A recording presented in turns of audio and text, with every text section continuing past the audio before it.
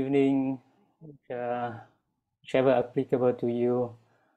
And I'm very happy to be here for the first time to to share some of our work over the years. I think you already know that for bugs, most people working on terrestrial bugs, and there are very, very few people who are really working on water bugs. And for example, in Southeast Asia ourselves, I think we have like less than 5 people who are really working on the taxonomies and also the fauna of the water bugs. And it is like we make a challenge for us. So a little bit about the location of where I am, right? So, okay, I think it's all right. So Vietnam is right in the centers of the what we call Southeast Asia, and it is like in between the continental part and the archipelago. And over the year, most people like spend a lot of effort on the archipelagos, and there are a lot of data for water bugs from this part. But on the continental part,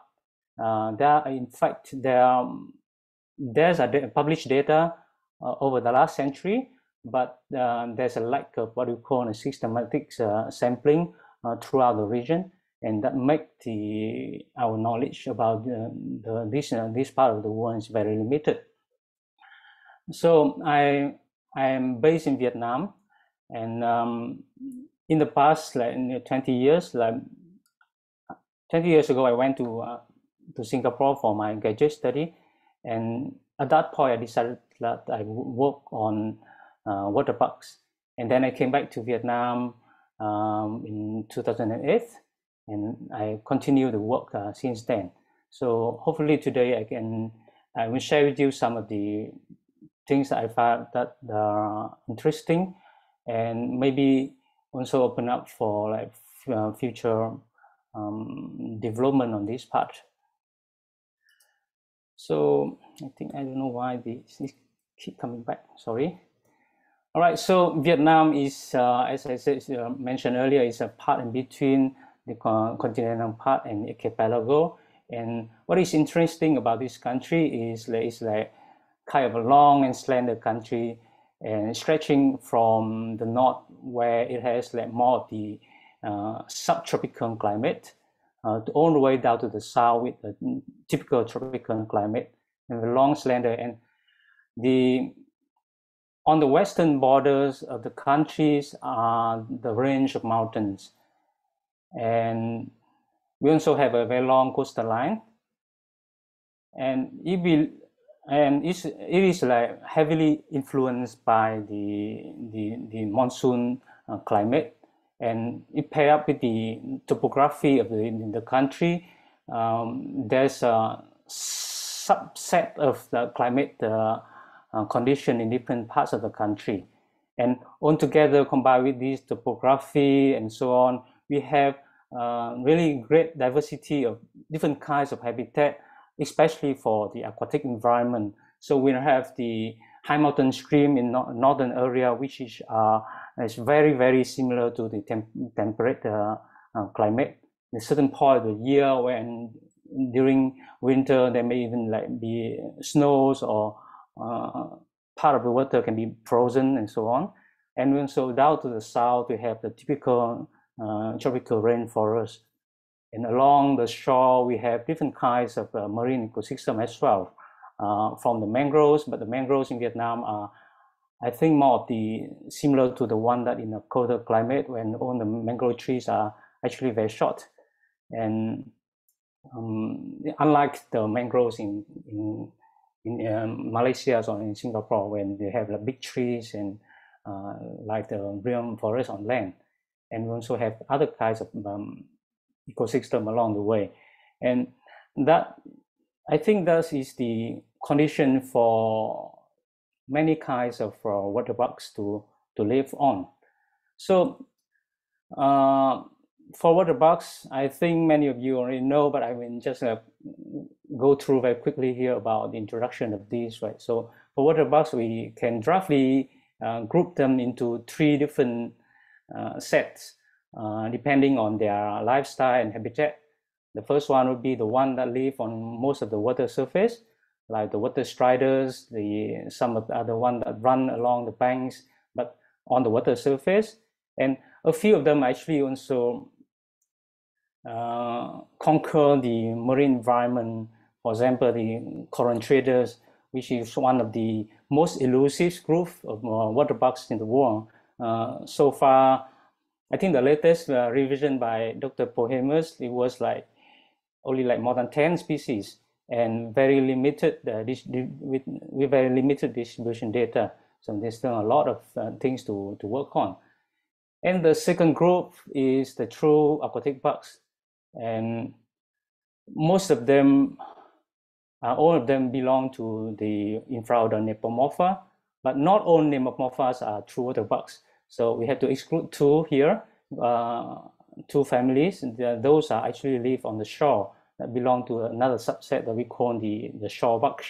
So those are the ones that live totally in water. Even some of them, their whole life cycle is in the water, and they don't even need to go back to the water surface for respiration. For example, like the benthic water bug of the family Aphelocaridae. And of course, the shore bugs. So this is the group that I think is like in between. Some people would just consider them terrestrial bugs, but some also consider them as the part of the water bugs because they are strongly associated with the aquatic environment. They live on the shore. They don't really go to near. I mean, they go near to the water, but they just don't live on water or underwater. So include some families in the infraorder Leptopomorpha and 2 families of the Nepomorpha. And with this diversity of the habitats that they use, right, and in combination with the diversities of the habitats and climate condition in Vietnam or also in Southeast Asia in general, there's a belief that there's still a lot of things to work on.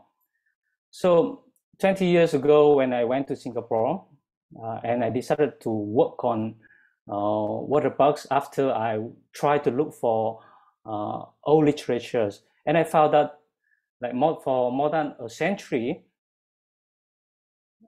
there have been a lot of data for Southeast Asia, and there are also some for Vietnam. But most of the work and most of the data for Vietnam were actually treated in the more greater geographic scope, like Southeast Asia, and most of the data from Vietnam were actually based on random collection. There would be like certain collection, especially in Europe, and a lot of entomologists have contributed to the knowledge of Southeast Asia, and very few that treated the Vietnam fauna separately. So I took the inspiration from some of these work, especially one of the paper in 1996 by Dr. Zetter and Dr. Chen, when they reported the museum collection in Europe, some 2 or 3 museum collection in Europe, and reported the checklist for just the Geridae of Vietnam, and just based on random collection from the museum, they reported up to like 40 species. So I took the inspiration from that and started the work with the Geridae. And I realized that without the systematic sampling, we may not get near to the true diversity of the fauna. So for some years, especially for the first few years when I did for my graduate study, I keep coming back to Vietnam to do sampling and try to make it in a more systematic way to cover representative habitat from all the way from northern Vietnam to central and southern Vietnam. Try to get more of the representative habitats and try to get more of the accurate representation of the fauna for Vietnam. So This is one of the first few species I've ever reported more than a century ago. So the first species were, I think this is a second species reported by China, and this is also one of the this is actually the largest water strider in the world, and it's probably endemic to Vietnam and to the Hainan Islands of China. This is something that when I came out to the fields, right, for my first field trip, actually I was lucky to encounter this, and actually gave me extra motivation to really to go on with the water bugs. And along the years, I think I'm quite fortunate to have collaboration with many seniors workers like Dr. Dan Bohemus to work out on the taxonomies and also fauna of Vietnam. For example, this is our recent collaboration. Like it's already like 6 years ago. It's not so recent, but if you exclude 3 years of COVID, this is like already quite recent to work. So we got based on our combined effort of the systematic collection throughout the country, because like in the early 2000s, two Dr. Bohemus also went to Vietnam for sampling, I think for 2 trips, and they have also obtained similar results and a lot of collection for water bugs. So we combined the effort and we report I think we reviewed this genus for Vietnam, and we share a lot of species, and especially the new species, and that to show that if we have a more systematic sampling, we can obtain certain things. And when I went back to Vietnam, I also had collaboration with my colleagues in the university and related institution. We have also, based on the extensive systematic collection throughout the country in many different years, we managed to produce some checklists or reviews of certain groups. But there's still a lot to do. And I think in the next few parts, I'm going to highlight some of the story that I think maybe we still have a lot of things to do in the future. The first group is about the true water striders. So most of the water strider, when people talk about maybe the one that live on ponds or lakes, those are very peaceful, those are very easy to catch. But some of them do live right in the middle of very fast running streams. I will call them the torrent striders, because like you cannot find them in quiet water or peaceful water. Usually they would run and scrape right in the middle of the flow, and only when they are tired or when they want to rest, right, they hang on the rocks right in the middle of streams. And for this group, the natures of movement, they are very fast, and also on the surface of their body, they are full of like silvery reflective pubescence that make them merge very well to the turbulence of water. So because of the water surface turbulence, they reflect a lot of white sunlight, so they merge very well. So I think for like nearly a century since the first species reported of this genus, there was very little attention to this group until I think in 1995, Dr. Anderson and Dr. Chen provided the first revision on this group, and they reported about like only 9 species, and most of them were from China, I think, and only 1 species from Thailand, from northern part of Thailand. So during my first field trip back in Vietnam for my graduate study, I specifically searched for this group. And on the high mountain of northwestern part of Vietnam, the highest areas, we encounter like, up to now we encounter about like 5 species. And then a certain area, they coexist with each other. So the rare Cobatis gongvor is actually the first, my first species that I encountered and described nearly 20 years ago. And for your information, the word gongvor is rooted from Vietnamese word referring to the water striders. But along the way, when we keep visited certain places and we keep encounters even like further species of the same place. So those are the one also from northwestern part of Vietnam. Also on high, the one on the right, on very high mountain is up to like 2,000 meters above sea level. We haven't managed to go further up yet because of the accessibility, but hopefully in the future we can go further up, like more than 2,000 meters, to see what may be different there or will be the same. And the one on the left were right in the middle of the western part of Vietnam, but with a lower part of the country. But they are in a more, what you call, an isolated forest. They belong to a national park, but surrounded this national park are own developed areas, residential areas, so they are somewhat isolated from other forests in Vietnam. And we found also another species. And after like 2 or 3 years of COVID, we were grounded. And only until last year, we managed to have the first field trip, and we headed to the central part of Vietnam, and also northeastern part of Vietnam. We found 2 more new species from this genus. And I think concurrently, we also had some contact with our colleagues in the Nankai University of China, and we happened to share one of the new species because our colleagues from Nankai also nearly around the same time, they also went around China to do the sampling, and they found 2 new species from China, and one of them actually close to the border of Vietnam. So we share one species between the borders in northwestern Vietnam and southern China.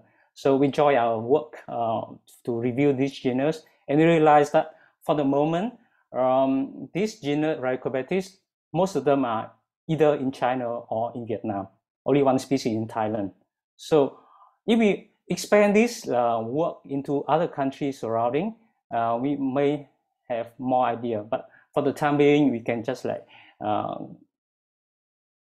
temporarily conclude it's a review for the genus, and we have like now already like nearly 20 species compared to the 9 species like more than 25 years ago when the first revision was done. So I think there's a lot of work to do for that group. And the second group I want to share with you today is about the waterfowl species. So if we come by to any waterfalls, that usually we'll feel like, oh, it's wet. Most people will try to avoid that, to get close to the waterfall. But once if you can like withstand the wet or like torrential flow of water from the top and get close to the rock areas of the waterfall, then we realize that there are certain groups that are highly adapted to the waterfall condition. There are many other different groups of insects like beetles, like Orthoptera also live on waterfall, but they also do have some bugs that live on the waterfall, especially the one of the water strider. They through evolution they went back to the what we call semi-terrestrial habitat instead of skating on water surface, and also a few other groups like the Nocorid. So the Namtok was like only discovered like 16 years ago by Dr. Robert Saiz and his student from Thailand, and they also reported some species from Vietnam. So this is some of the group that have been like overlooked over the years. So I focus on the Eotrichus as also one of the group when I first started to study water bugs. So during my first field trip back in Vietnam, when I searched for waterfall, I found one species that we call Vietnamensis for the time. It was based on the inspiration from Andersen's revision. At that time, it's like less than 10 species reported. And subsequently, after the revisions of, by Dr. Andersen's, people started to pay more attention to this group. And there are quite a number of species reported and described from different parts of Asia. And this genus is like only restricted to Asia, mostly in Southern Asia and Southeast Asia, and have not seen any species out of this range. So when I came back to Vietnam over the years, I tried to do the samplings and even repeated sampling in certain area to see what was really like, and is it like there's only very few species of Eotrichus, and I found out that there may be more.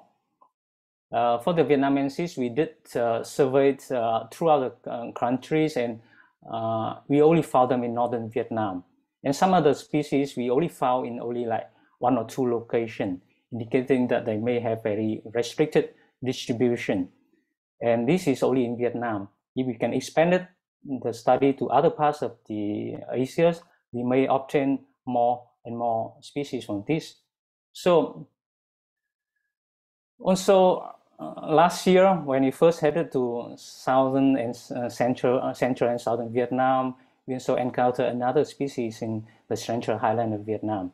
That to prove that I think our sampling, even though we try to cover like a wide range of representative habitats and geographic region, we still have a lot of work to do with this, because like if we keep coming out to a new place and keep encounter new taxa, it means we still have our sampling is still not very complete.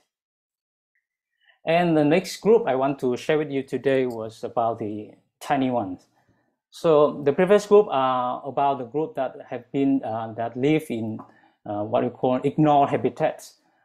This is about the group that have often been ignored because they are so small. Usually these bugs are just like 1 or 2 or the maximum 3 millimeters, and they are super tiny, and most people don't want to work on them because for identification in this group, it requires the dissection of genitalia, put them on the glass slides, and do a lot of process to keep these slides permanently and can be stored in collection.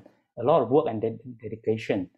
But I was fortunate to have a very enthusiastic student who was very eager to look at my collection piled up over like nearly 20 years throughout, because like every time I collect this group, I think, oh, so small, very difficult, don't have enough time, put that beside, do it later. And that later was like 5 years ago when I got that student. But our expectation when we first started was not very high, because like we found that in the 1960s or 70s, there have been a lot of work by Brzezinski and a few other people reported the fauna from Vietnam specifically. So we only hope that we can have more systematic views of the species list and also distribution. But when my students started looking at details, when she started to dissect all the specimen, I mean not all, but all the representative samples, then we realized that actually there's a lot of species that do not match to what have been reported from Asia. So she had to go through all the compare and then try to make sure that everything is correct. And we found out that actually from Vietnam we add like 20 more species, and including to like 11 new species and few others like country reports. And some of them are actually only based on very few samples from very few locations. Previously, people usually think about these micronectids are the one that are highly dispersible because they have a strong flying ability, and they're also among the what we call the pioneers. But I think that only few of them are pioneers. Most of them will have more restricted distribution, and some of them are only found in like high mountain and with a cooler climate. So I think those would be the one that we really need to look for also in the future. And imagine that we only look for the collection in Vietnam, and if we can expand that study into surrounding country, I think that we can see more new things coming up. So I think that for water bugs, even though I think for workers on water bugs, I'm the minority compared to terrestrial bug, but there's still a lot of things to work on. So over the years, these are the data. I think it's like more still, even though it's after 20 years, but I think it's still like preliminary because there's still a lot of things to be done. And you can see the strong bias. This is actually my phone because like over the year I focused so much on Jared. Of course, I also work on other groups, but I realized that the valley is considered is the richest family in water parks, but in Vietnam is very poorly represented. It's only more than 30 species as compared to the Jared. It's like already close to 90 species. And few other groups, especially the Hebridae, they are very small, living between land and water. And in Vietnam, we haven't got so much data on that, even though we try to do a lot of collection, but it seems that they are more difficult to encounter. And the similar situation is also for the true water bugs. So thanks to the work from my student, we have like a lot, we inflate the number of the micronectid, but other groups like the Aphelocaris or the Heliotrophid, there would be more because we know that some of these groups, they tend to have like more restricted distribution. And even our recent collection from the last 1 and 2 years, we still encounter new species, but we just don't have enough time to really work on the description and publish them yet. And the last group is about the shorebug, and you can see the numbers is like it's much lower compared to the other groups of water bugs. That also show that there's still a lot of things to work on here. And also, I think this group is also kind of the ignored group in Vietnam. Maybe in the future, if you are interested in shorebug, you can just come over to Vietnam and do more collection on that. Yeah, so over the years, I think since I first started, I think I'm very fortunate to have a lot of people who help me, to give me a lot of advice, and also give the opportunity for me to do a lot of collaboration. So I would like to thank them all. And because these of the limitation of the time, also space on the slide, I cannot name them all here, but some of them started with me from day one, giving me the advice on how to work on water parks. It's like Dr. Lana Chang or Dr. Mrs. Young from the museum in Singapore, my academic supervisor, Professor Peter Ng, and also my colleagues and senior colleagues and also friend and collaborator like Dr. Zetter, Dr. Bohemus, and Dr. Saiz, and many others in Singapore and Vietnam, and so get me that.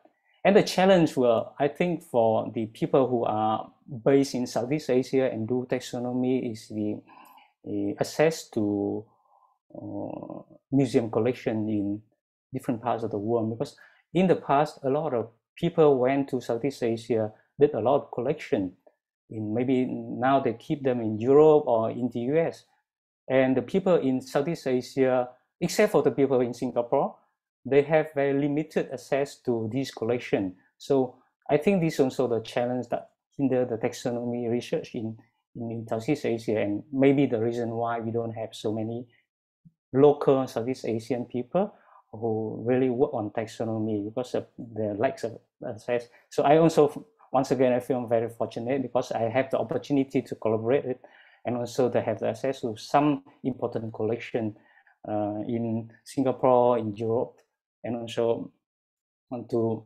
really match and to compare with the historical records of the fauna of Southeast Asia. And with that, I want to finish my work here, my presentation here, and thanks for watching.